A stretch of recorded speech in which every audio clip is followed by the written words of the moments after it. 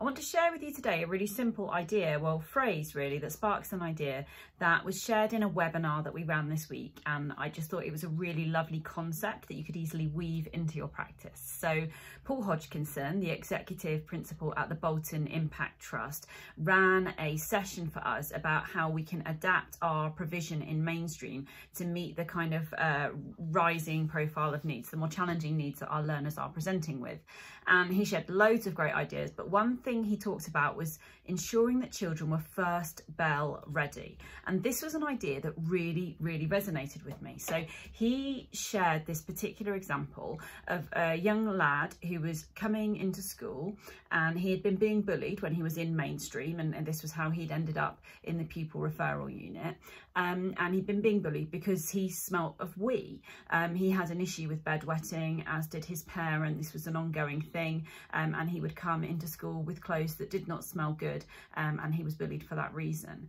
And so the simplest thing that they were able to do to support this young lad, to make sure that the bullying didn't continue and to help him feel better about himself, was to get him first bell ready. So for them, this was about letting him go and use the shower block, leaving out some clean uniform that he could change into, so that when that first bell went, he was ready to engage, ready to thrive within his educational setting without that barrier that had been causing some of the significant issues he was facing before. Now, this idea of first bell ready could mean a variety of different things depending on the children and young people in your care. But this is about children who might be arriving at your setting actually not ready to learn. That might be because they're hungry. That might be because they are distressed. It might be that they don't have the right clothes on. It might be for all host of different reasons. And I'm sure that you've got different ideas that come to mind. So the question I put to you is that for some of your more vulnerable children, those children who might be struggling to engage or who might be facing some challenges at school and not hitting the ground running when they arrive, what could you do? What simple steps could you take as a setting to enable that child to be first bell ready?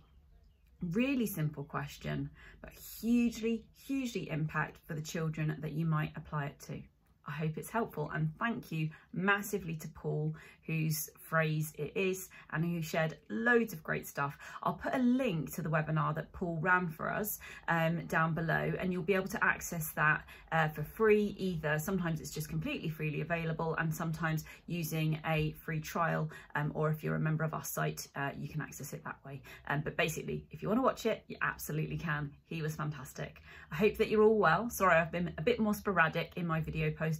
There's a lot going on for us right now. We're currently trying to relocate ourselves as a family, and my children start year 7 in a different town. So that's big school for those of you who might not be in the UK. We're moving towns, moving schools for the children. Just found out that their moving up day is cancelled, and our house purchase has fallen through. Other than that, it's all going just fine. Right, see you again soon. Bye.